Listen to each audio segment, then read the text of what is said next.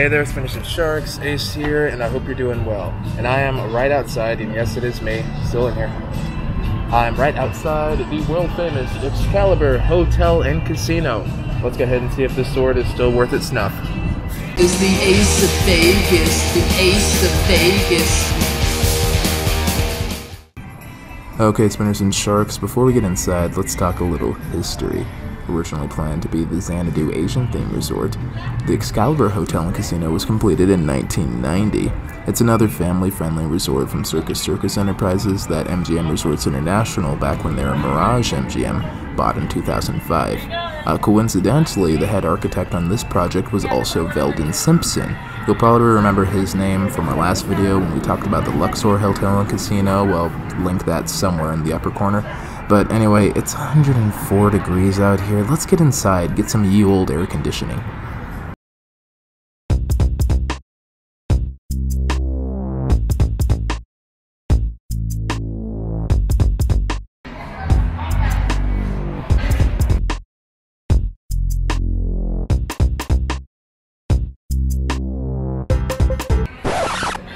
Oh, and before I forget, here's Merlin's house. He used to come out and slay the dragon in the 90s, but they don't do that anymore.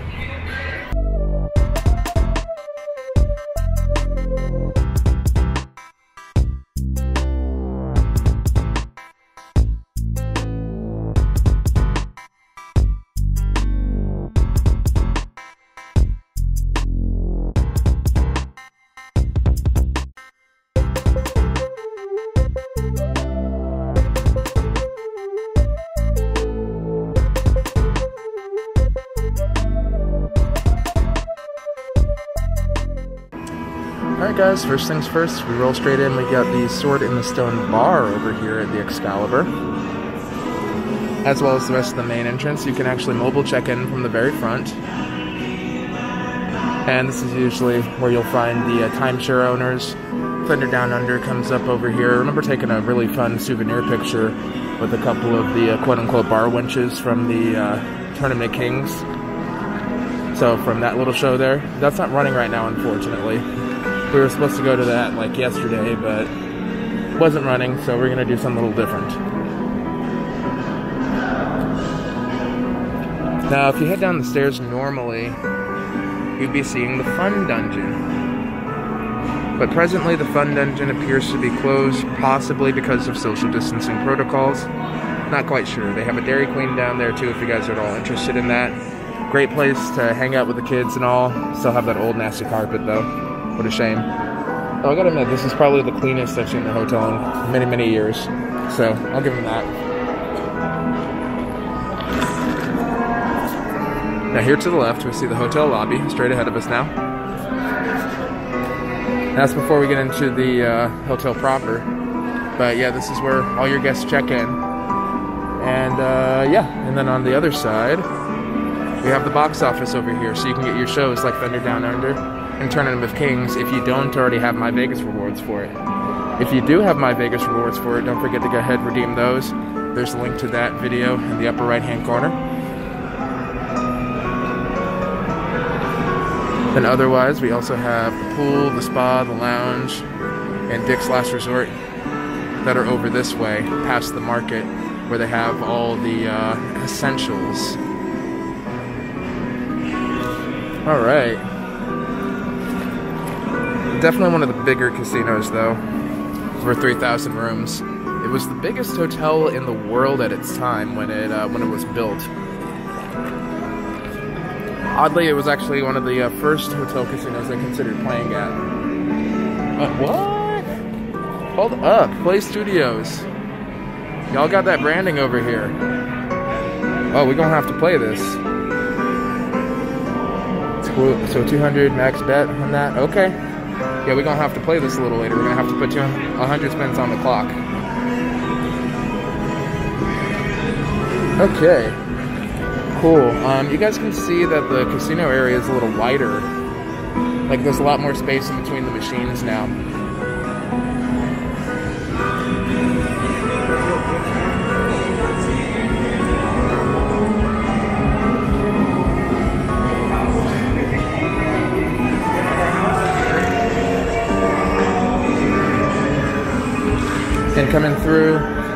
We see that we do have hand washing stations here. And I think we have some on the other side too. Let's go ahead and take a lap around the casino first.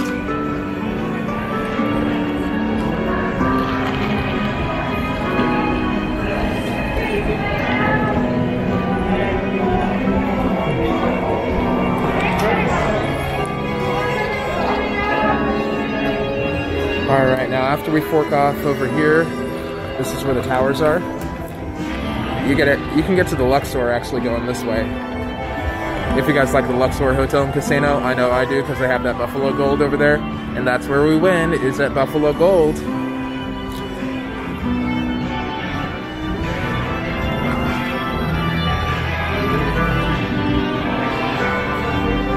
that's how you get to the Royal Tower and wander over to the Luxor. But in the meantime, we'll go by Sherwood Forest. Because, you know, this is all King Arthur and Robin Hood themed and all that. The closest we're getting to like a British casino. It's all medieval. And I gotta admit, I would love a proper London themed casino. It could be London Bridger Hotel and Casino. You guys think Bridger would do that? Put retrigger in the comment section down below to get Bridger to do the theming. Wow.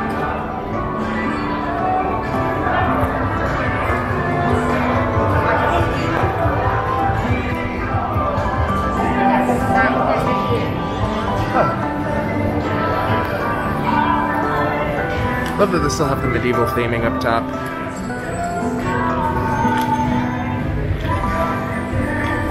Not much over on this side, just the sports book. That's probably the most interesting thing, is the sports book. So high limit room isn't a thing right now.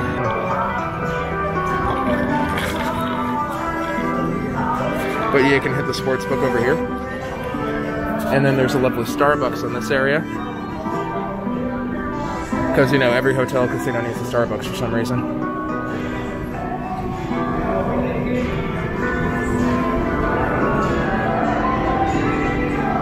Oh, here we go. And here is the proper map of the whole place. So here's where we are. We're at Rotunda right now. And we just came through the front entrance. We went past the lobby bar, past Johnny Rockets, Vagabond and all that, by the Royal Tower. Resort Towers are over here. So we'll be walking by high limit slots and the casino cashier and all that. Back to Baja Fresh from where Dick's Last Resort is. And then we'll be able to take the escalator upstairs to the castle level. Alright guys, let's go ahead and finish this little tour over here.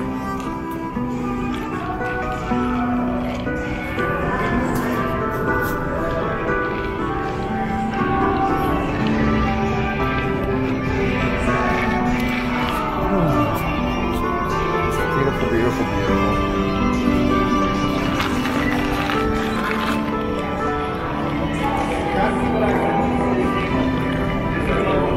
Pardon me folks, excuse me, sorry about that.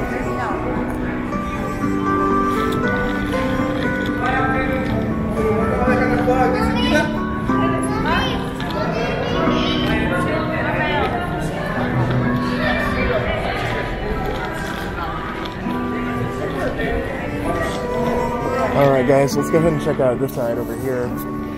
I think we're gonna go check out, we got the high limit room. Oh, what's this? M Life Rewards presents Freedom Free Play. 5 times free play and gift points. I wonder if there's a way we can abuse this. Gonna have to figure that out later.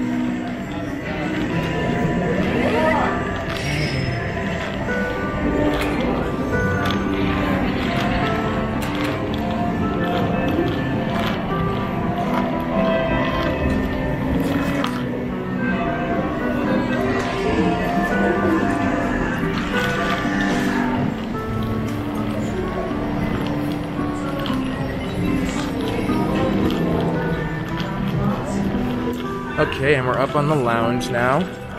Wasn't much over there, it was just kind of the security cabinet and all. But here's the Excalibur Lounge. It's alright, I guess. I wouldn't spend a lot of time over here. But yeah, seeing a lot of slot attendants wiping down slots and all. think that's a good thing. There's the Baja Fresh. And now that we've been back over here by Baja Fresh and Dick's Last Resort, let's go upstairs to the castle level.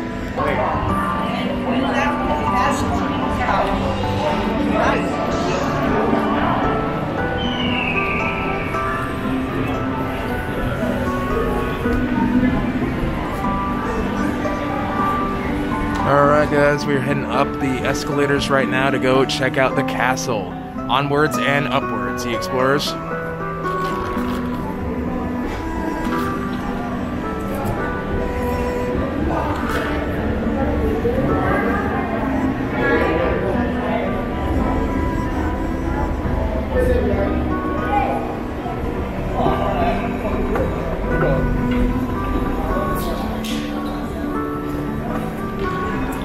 Alright, Spinners and Sharks, we are officially up the stairs now.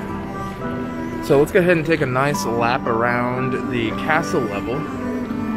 Take a walk up this way. This is where you can check out the Italian restaurant. And this also happens to be where the Thunder Down Under male review is. So it's a great, nice, it's a nice little place for ladies' night. I'm not sure if it's a ladies only event though. That's kind of a thing. I don't think I've ever seen guys go to this. I know I've seen guys go to Chippendales before.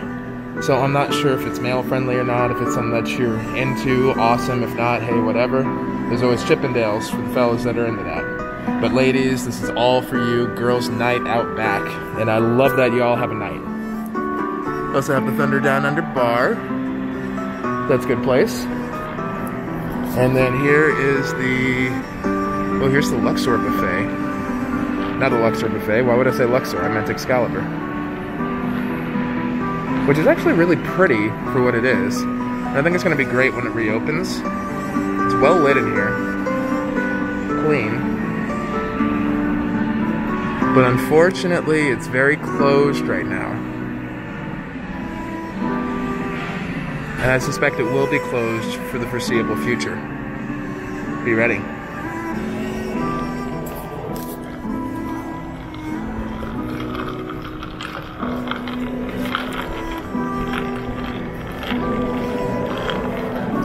Now we're coming over here to the food court.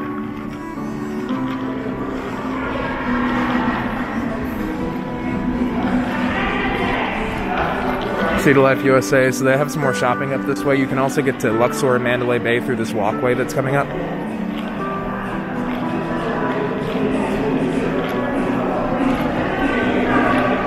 So we have Auntie Anne's pretzels over here. I think they got a Popeyes in here too. And then a couple other shops, like there's a gift shop back there, the Las Vegas gift shop. Not actually affiliated with the hotel, so you can't do chargebacks to the room.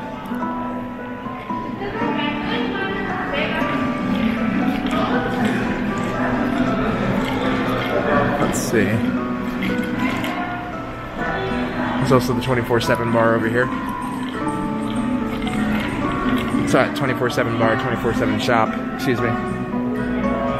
And then there's the Welcome to Las Vegas gift shop. Alright, so we come around this way and we're going to get back into the food court. We'll take a hard right here. And yeah, that's the food court, guys. God, I can only imagine how muffled I'm going to sound on the playback for this. I might end up just kind of narrating this just through voiceover. Probably going to have to do a lot of videos with just voiceover.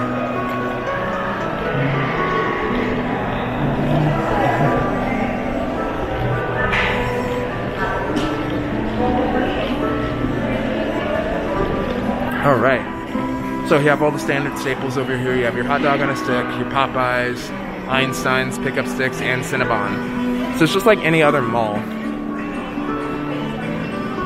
A lot of space in the middle right now. It used to be that they pack people in like really tight over here, get as many tourists as they could get. But yeah, now it's like really spread out, socially distanced, and I love that fact. Although you still have all the other shops, and every other shop is open right now. Not all of them, but like every other one. So if you want a frozen margarita, you can still get it at Big Chill. Still get your tattoos over here. But yeah, if you want decorative bath soaps or a dragon, it's not happening right now because those places are still closed.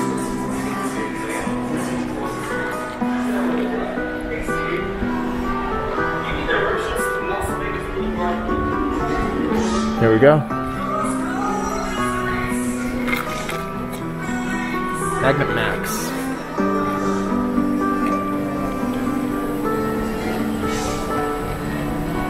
Alright, there we go. And then if you're ready to go to Luxor, this is how you get there. Alright there, Spinners and Sharks, that's it for today's video. If you enjoyed today's tour and found it informative, I'd appreciate a like, and consider subscribing if you haven't already. Next time we meet, I think we're going to go ahead and get some dinner together. That's right, we're going to check out Wolfgang Puck Bar and Grill at MGM Grand. Until next time though, this is Ace of Vegas, signing out, and I'm wishing you all strong hands and, of course, happy spinning you guys. Viva Ace of Vegas. Viva Ace of Vegas. Viva Ace of Vegas.